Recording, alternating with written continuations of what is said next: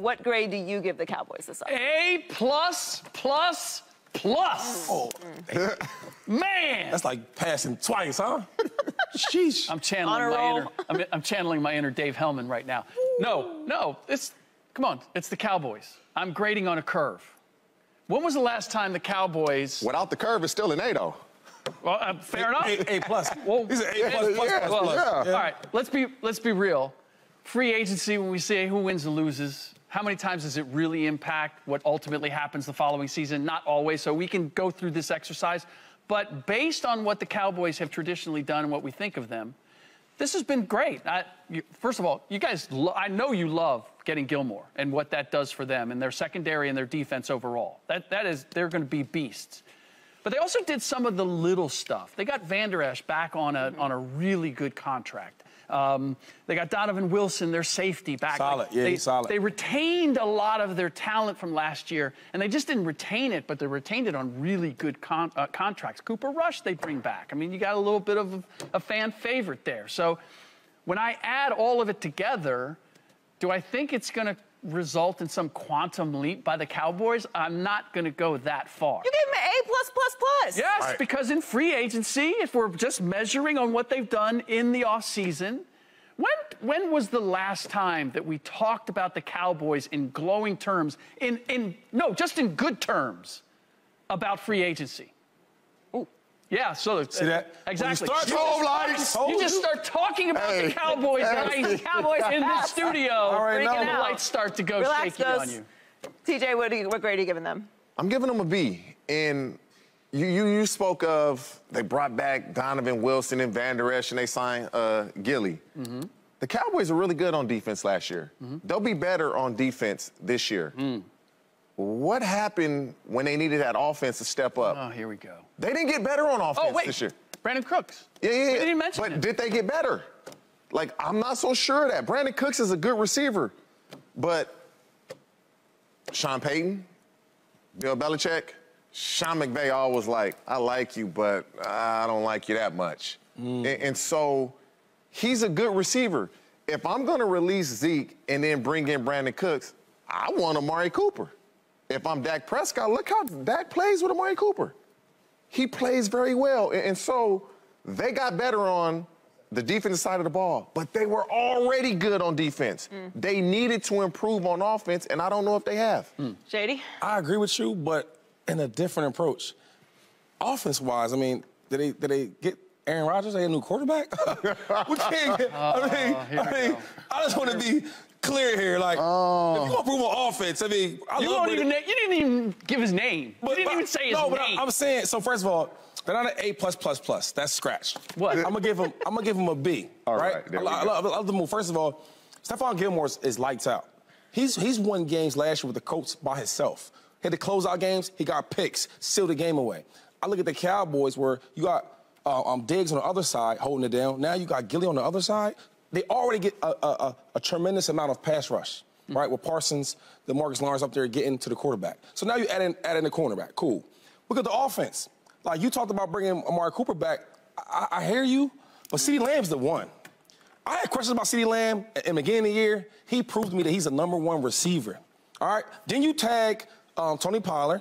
You get rid of Zeke, I get it. You get you another power back, you know, short yardage. You can get that somewhere else. You got Pollard in there. Big-time player. So when I look at this team, the only thing they're missing to be an A++ is the position that loses the game when the game's on the line, right? Because everybody we talked about. Who's that guy? Y'all know who it is. Y'all know who it is. Dak Prescott. Real quick, and I won't kill Dak on this because it's still early. It's still early. But if you look at the games they lose, it's not Zeke's fault. It's not Pollard's fault. It's not Brandin Cooks' fault. It's not going to be his fault. It's not CeeDee Lamb's fault.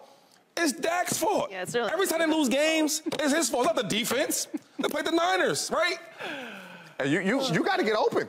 You got to create separation. When you watch them picks, because I like guys like him because he's a wide receiver and he's outspoken.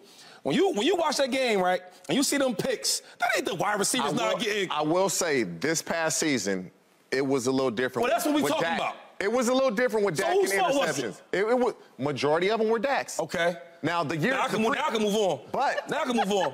He proved my point. He didn't have Amari Cooper. Amari Cooper creates a ton of separation.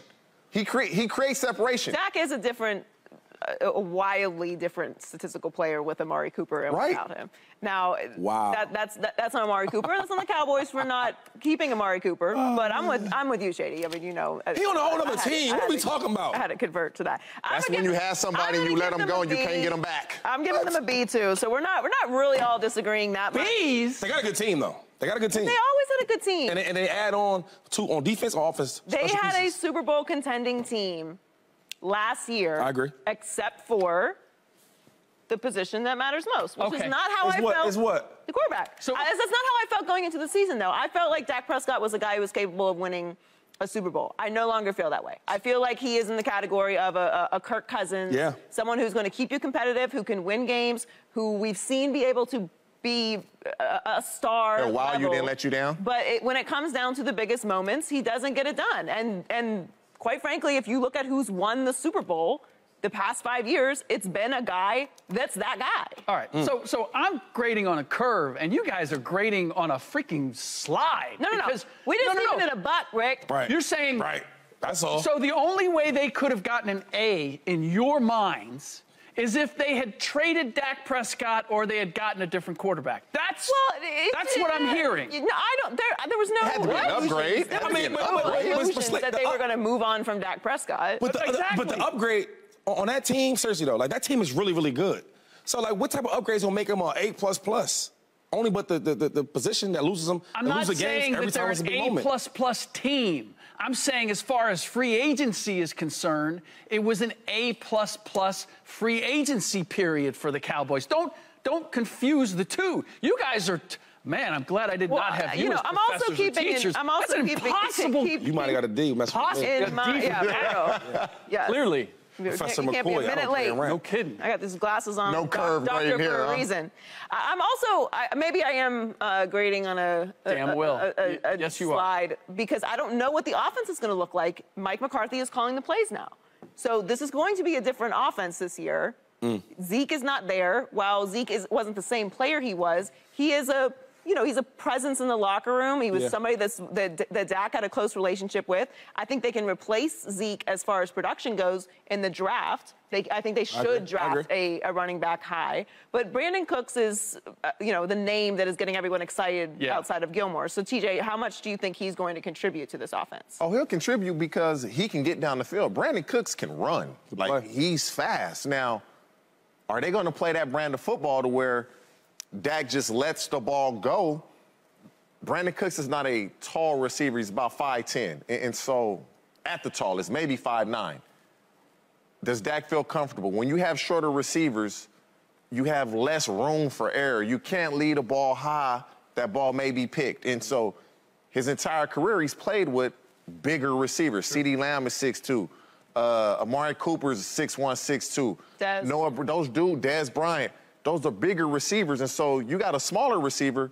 He may look covered. Are you going to let that ball go just knowing, okay, he will go get to that? Is Mike McCarthy going to call those plays where it's like he may look covered, just let that go?